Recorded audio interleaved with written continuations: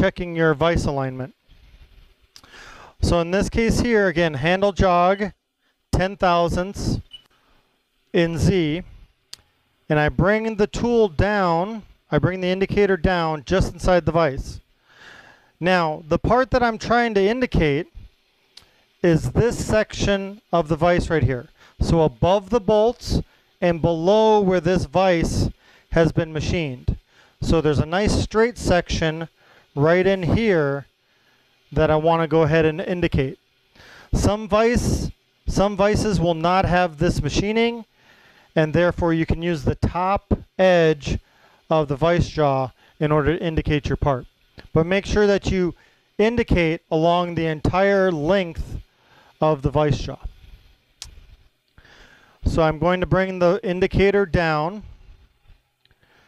I am then changing to Y, and I'm bringing the indicator to about 1/8 of an inch away from the vise. Now I change my increment to 1/1000th, and this is where I make my final approach between the indicator and the vise jaw.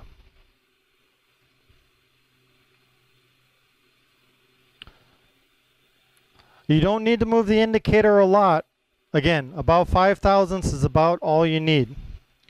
Now I'm going to go ahead and hit X and 10 thousandths, and I'm going to move the indicator towards the left side of the vise jaw.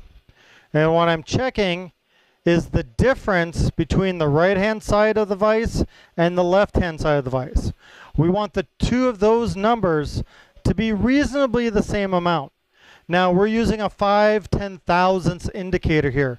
So basically one separation on this indicator is 5/10,000ths of an inch. If you get it within 5/10,000ths of an inch, that is fine. Once you're done, go ahead and hit the Z, hit 10 thousandths, move the handle jog hand wheel clockwise, and move the indicator away from the vise.